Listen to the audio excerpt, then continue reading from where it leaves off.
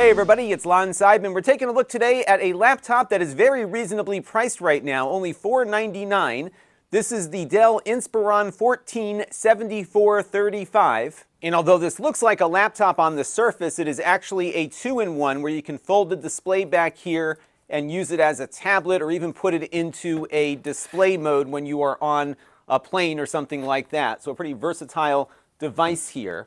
Now, this is running with an AMD Ryzen processor, so it actually is pretty good for casual gaming in addition to casual computing. And we're going to take a closer look at what this device is all about in just a second, but I do want to let you know, in the interest of full disclosure, that this is on loan from Dell. So we're done with this. It goes back to them. All the opinions you're about to hear are my own. No one is paying for this review, nor has anyone reviewed or approved what you're about to see before it was uploaded. So let's get into it now and see what this 2-in-1 is all about. Now, the price on this will vary based on configuration.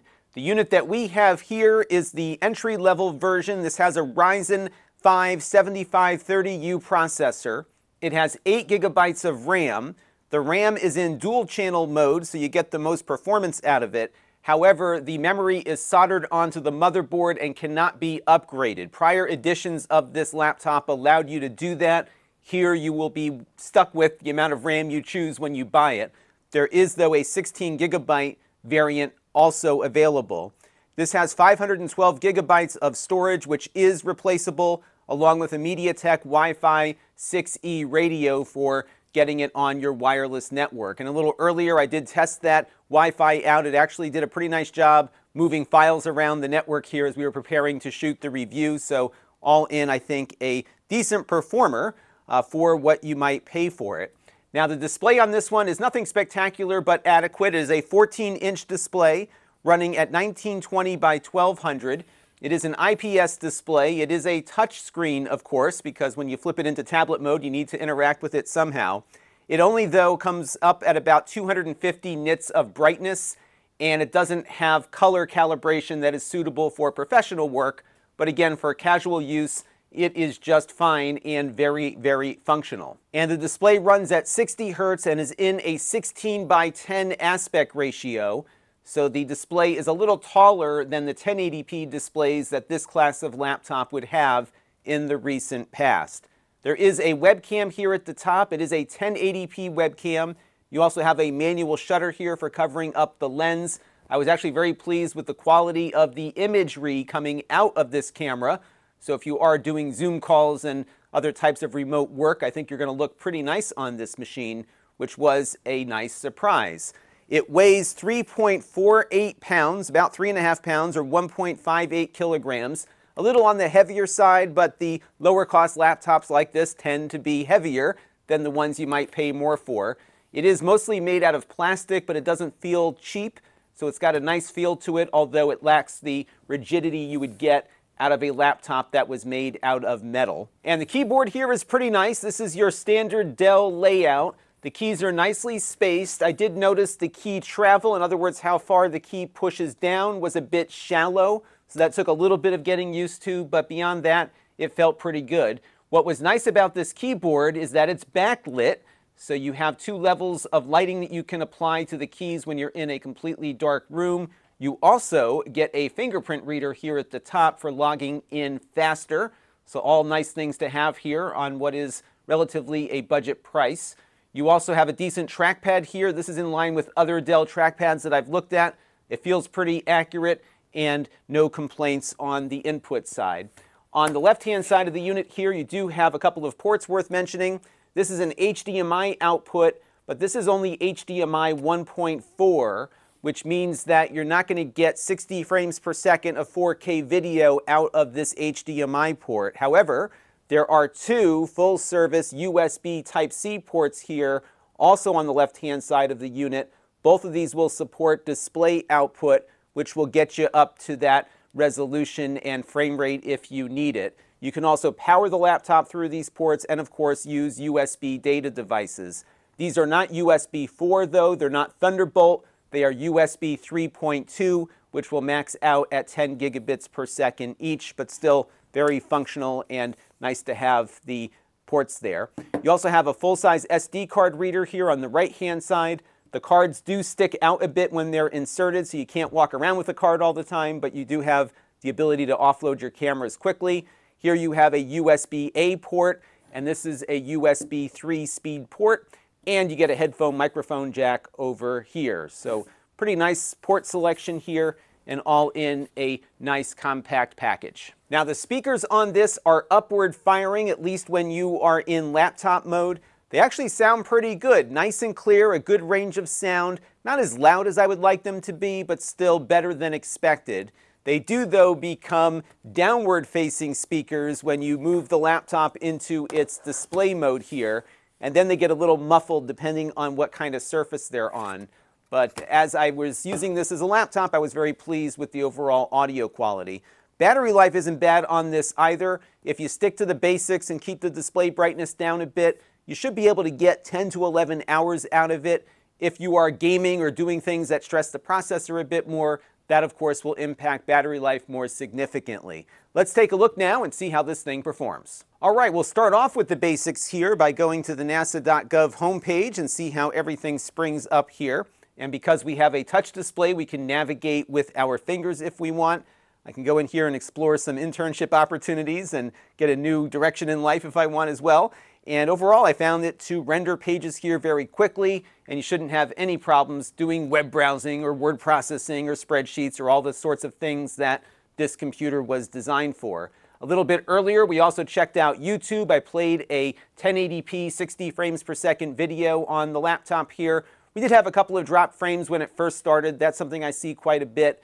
But after that, the video was able to play back just fine without any hiccups. So if you were planning to use this as a media consumption device, it should perform well doing that. And on the Browserbench.org speedometer benchmark test, we got a score of 272. That puts this machine pretty much in line with other Ryzen processors on similarly priced laptops. Now this does support Dell pen input, but it does not work with the USI standard that is becoming more and more prevalent. They did not send us a Dell pen for this review, so I was unable to test the pen functionality on this particular device. But we did test video editing, and we did that on DaVinci Resolve, and I was using some 4K 60 frames per second footage, and surprisingly, it actually did okay doing these types of basic edits. And I was surprised by that because this doesn't have a lot of memory, only 8 gigabytes of RAM that's shared between the system and the video. But as you can see here, it was actually going pretty smoothly here, doing some basic cuts. I would say, though, if you were doing more advanced video editing like color grading or something that was a little more beyond a standard dissolve here, I think you will certainly run into trouble. So very basic editing, basic 4K and basic 1080p should be fine, but other types of editing, I think you'll want something more powerful. So let's take a look at some games now. This is Red Dead Redemption 2 running at the lowest settings at 1280 by 800. This is essentially like a 720p resolution. We were able to get around 30 frames per second. It most of the time hovered in the high 20s, so it's definitely nowhere near 60, but it is playable at that resolution, which was a surprise actually, especially given how little RAM this machine has on board. We also tested Fortnite. There we saw a little more variability. This was also run at 1280 by 800. These settings were at medium, so we might be able to squeeze a little more frame rate out of it. And you'll see some variation there, and I think that might be due to some of the limited memory that it has to work with. It's got to swap things in and out of RAM to keep the game going here. So not quite smooth, but I think we could probably get there with a few adjustments. We also ran GTA 5, an older game. This one we pushed at a higher resolution, 1920 by 1200, the native resolution of the display, and we ran this at its lowest settings, and there we were getting above 30 frames per second. As you can see here, we're kind of hovering in the high 30s to mid 40s, so definitely a playable experience there as well. And of course, playing older games, you'll have a very good experience on this setup. I would expect the machine with 16 gigabytes of RAM to do a little better and have a little more consistency in its frame rate, but overall, not bad for this price point. And on the 3D Mark TimeSpy Benchmark test, we got a score of 1,286. That puts this machine pretty much in line with what we saw from other Ryzen-based machines we've looked at over the last year or so. We also ran the 3D Mark stress test, and there we got a passing grade of 97.2%. That means you'll see a little bit of slowdown here, maybe 2 or 3% when the machine is placed under heavy load over a long period of time, but not a significant degradation of performance. It does, of course, have a fan on board. It will suck air in through the bottom, so you'll want to keep these vents clear, and it exhausts it out the back. The fan isn't all that noisy. You will hear it come on when the system is under load, of course, but generally doing the types of things that I think they designed this computer for, you're not going to hear that fan come on all that often. And even when it's running at full blast, it's not terribly high-pitched and not all that distracting. All right, one last thing to take a look at, and that is its Linux support. A little bit earlier, we booted up Ubuntu, the most recent version of that operating system, and everything got detected and worked properly. That includes the audio, the Wi-Fi, the Bluetooth, the video, the touchscreen, and all in, it was a very nice experience running with an alternative operating system. One thing that I noticed as I was testing this is that the prior version of Ubuntu did not properly recognize the audio. This version, the new one, did. So whatever distribution you're using, you'll want to make sure you got the most recent version so that all the drivers necessary get picked up without too much aggravation. But again, the most recent version of Ubuntu functioned just fine on here. So overall, I think this is a pretty good value for what it is. Don't expect much out of it, but I think if you come in with the proper set of expectations, you will be pleased with what you get for the price point here. Dell, of course, makes many higher-end machines, but it's nice to see that their lower end here has a good amount of quality and performance for what they are charging. That's going to do it for this one. Until next time, this is Lon.TV. Thanks for watching. This channel is brought to you by the Lon.TV supporters, including gold level supporters Brian Parker, Budley, Hot Sauce and Video Games, Steve Green, and Amda Brown.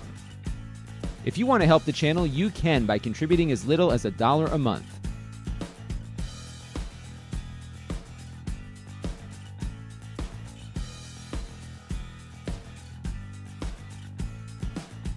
Head over to lon.tv/support to learn more.